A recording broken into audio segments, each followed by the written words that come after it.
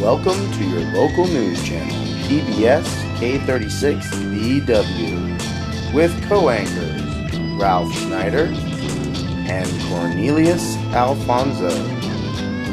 Arts and Culture with Clayton Claiborne. Weather with Amsco Rothschild. And Sports with Nigel Sanchez and Brian Bigby. This is your Broken News. Wait, you want to say something about being your April Fools! Ah! April Fool's Day. Next week on Wednesday. Right now? Are we recording? I'm recording. Say it right now. I'm recording if you guys want to go. Let's record. Let's do this thing. After they leave. Wow. Are we recording? Nope. I'm recording, yeah. When the little red light comes Right now? When the little red light comes on through the camera, it will be recording. It is on. You just can't see it. Wow.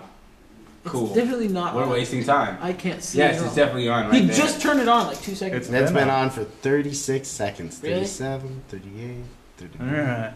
That was Well, it's April Fool's, so yes, we're wearing glasses. I don't know what you're talking about. Hello everyone, I'm Ralph Schneider. And I'm Cornelius Alfonso. And it's a great day for Sanders County. Yes. Yes, it is. In our first story, fish soared to new heights with the help of the Montana PPL, who have nailed down a contractor to commence construction on the new fish ladder.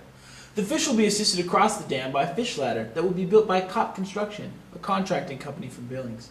The cost of the ladder construction is estimated at $7 million, which I find just a little steep. Oh, really? Yes, this is why I propose a solution. I'm now in the fish ladder contracting business, and this is the prototype of the new fish ladder. I'll cut the cost for construction in half and have the ladder up and running immediately. That's not a fish ladder. You just bought that from a hardware store. Shush!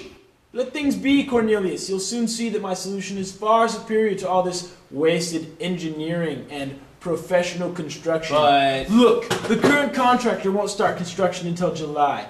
I can have this up tomorrow. They want to work until November and commence again in the spring. I want to see the fishes use the ladder now. well, you'll be cutting off a lot of people from their work. COP promises to provide jobs for local workers. I suppose you'll be naming the ladder after yourself next. Who told you?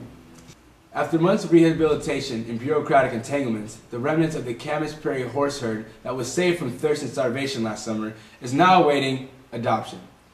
This newly found trail to freedom seemed like a faraway dream last August, when 17 horses were found at the Camas Prairie Ranch by Sanders County Sheriff's Officer Dave Headley, who is in charge of county animal cases.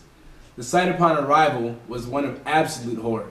With no food or water, the 17 horses were clinging for life. 3 of the 17 died that day or shortly thereafter. The owner of the ranch was charged with 1 felony count of aggravated cruelty to animals and 8 misdemeanor counts of cruelty to animals. He has failed to appear to court and is now a fugitive.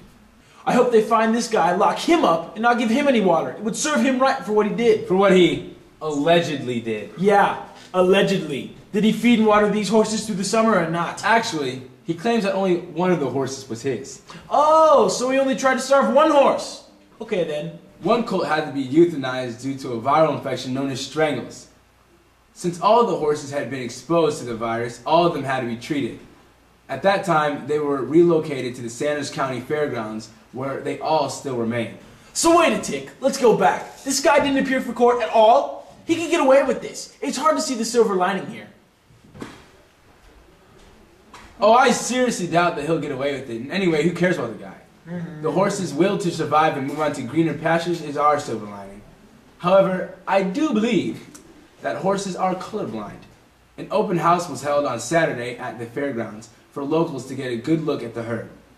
This will hopefully lead to adoption for most, if not all, the horses. Organizers of the event are optimistic that the horses' much publicized predicament will arouse the type of people that these horses will need to get to adjust to a new life. Hopefully, they will find good new homes. Happy trails, horses. Imagine, folks, 180 miles of running. Now there's a good jaunt to shake a Leg at. I can't help it. You're too funny. The Montana Law Enforcement Torch Run is looking for volunteers to assist on the longest leg of the Montana route, our very own Sanders County. The Torch Run is an effort to raise awareness and funds for the upcoming Montana Special Olympics in Bozeman, May 13th through 15th. Here's the game plan, folks. I'll give you the inside scoop. On April 28th at the Montana-Idaho border, runners will assemble at 7 a.m. to begin their run toward Thompson Falls. The torch will then be carried through town by our local Superhawks Special Olympic team.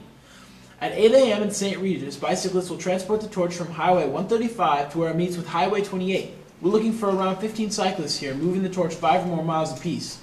Then, the Pony Express will move from Ravalli to Elmo, depending on the turnout. If you are too lazy to run, cycle, or walk for a cause, you can simply donate $10,000, since that's their goal this year. Or wear blue and hang out along the route in support of the run. Blue is the official color of the Special Olympics. To find out more about our team, contact Holly Headley at 827-1909. To sign up for the torch run, contact the Sheriff's Office at 827-3584. Although it has been nearly 20 years since the last one, members of the Plains Volunteer Fire Department say that the last week's Fireman's Ball was a complete success. The ball was held to raise money for the new protection equipment and safety training for the fire department members. 100 tickets were sold prior to the event, which include a spaghetti dinner, dance, and live auction.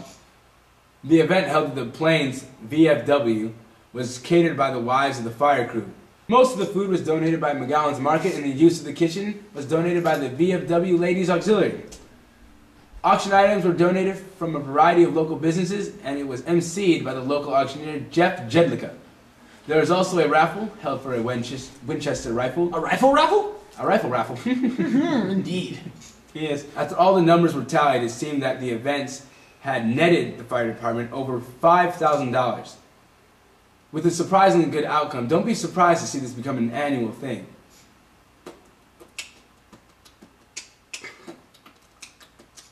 Let's check out that wild and crazy dude, Amsco Rothschild, see what he's got going on in the weather department for this week. Amsco?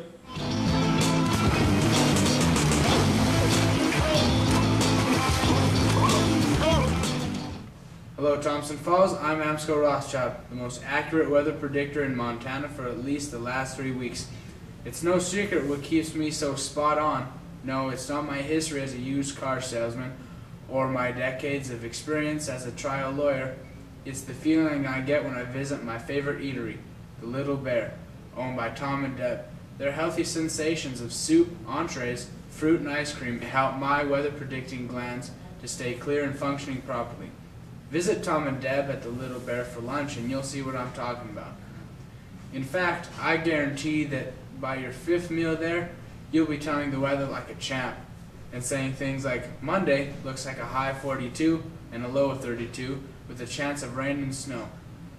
Have their cowboy chili and you might say something like, Tuesday we'll see some rain and a high of 44 and a chilly low of 30. Wednesday looks like a hot one, 100 degrees and a low, balming, -2. April Fools, I gotcha. It's actually going to be 42 degrees if we're lucky and 43 for a low. Thursday is 46 degrees for a high and 33 degrees for a low. Definitely see some rain. Friday, more rain and a high of 48 and a low of 30. Saturday we're looking at some sun and a possible high of 49 and a low of 34. And to keep you hanging, I'll only give you one of the numbers in our high and low for Sunday. 5 is the number that I'll give you for our high, and 3 is the number that I'll give you for the low. I bet if you have some ice cream at the Little Bear, you can guess the rest of the numbers. I'm Amsco Rothschild. Back to you, Cornelius.